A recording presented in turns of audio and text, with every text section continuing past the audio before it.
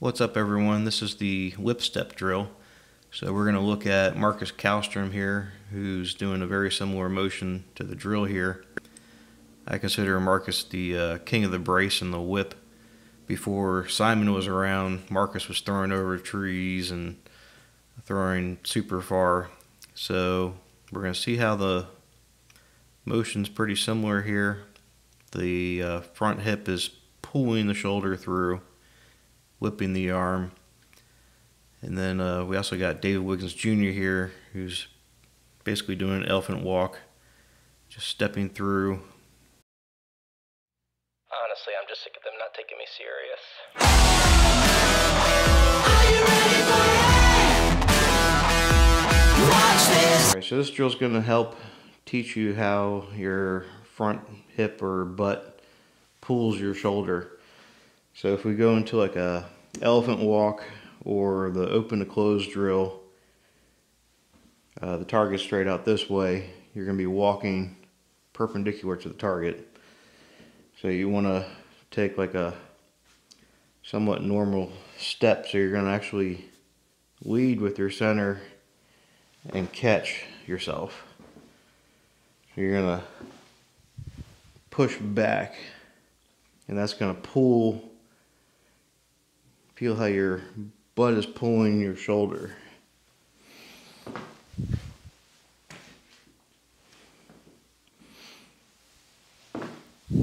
So you don't want to go too far where you can't really push yourself back.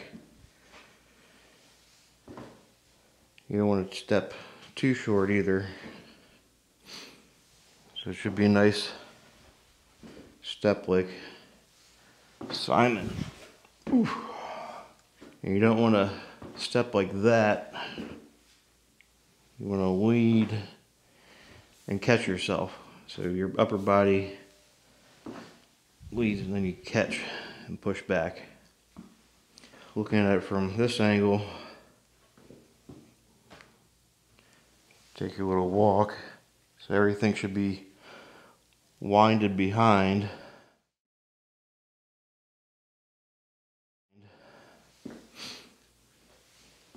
And then that push is going to pull your shoulder through.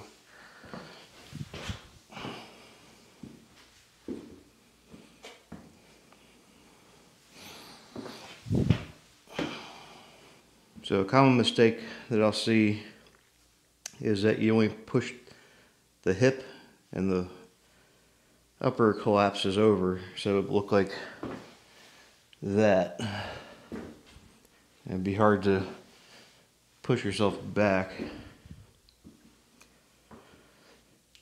Or another mistake would be stepping too far over or too little, which probably isn't an issue. But you want to get a nice step. And so when you're pushing this direction, the counter is to go the other direction. It's just like walking in reverse or walking.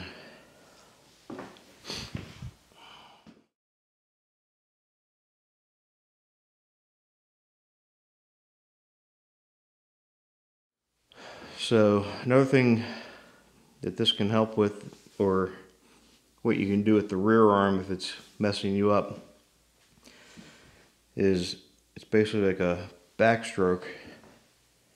So it's going to put you behind the hip here with the shoulder.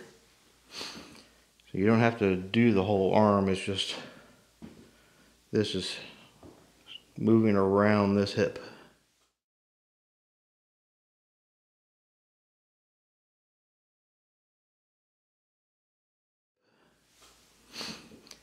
And that's going to help pull the shoulder back,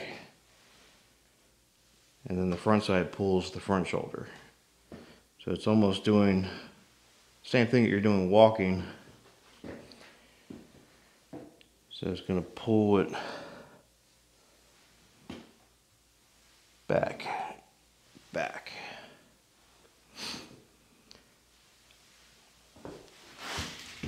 Oh.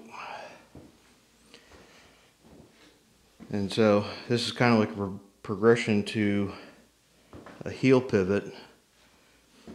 You're just not going to push so hard off the ground that it's going to leave the ground. It's just going to pull it into a heel pivot.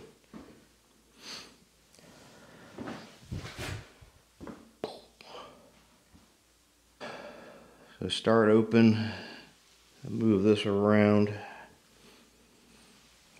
let that swing back. Boom.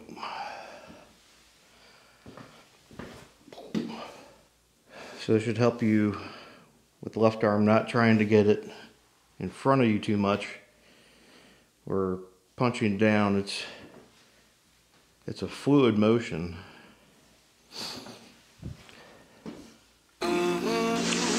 Be formless, shapeless. Now water can flow or it can crash. Be water, my friend. Flying in another year, heart never holding fear. Obviously there's no despair, probably in open air. Open up, it's time to shot. Master keys, open locks, 37 spins, here we go again. Thank you God, grateful for another shot. So this is rotating just like you're walking. You're not trying to spin your hips around. You're just creating a force and moving. And that's going to move your hips and everything in an arc.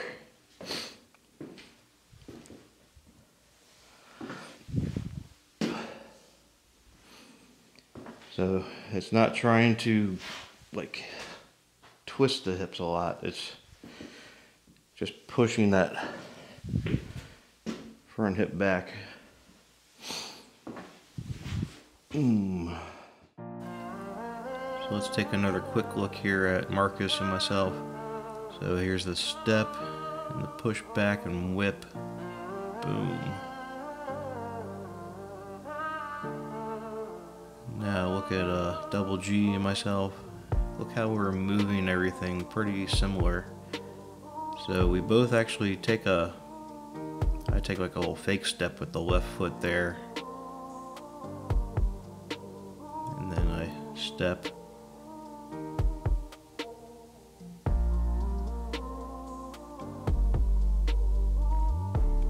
Boom. Here I'm just doing a little elephant walk, warm up. Then you're gonna see drill itself where I'm pushing back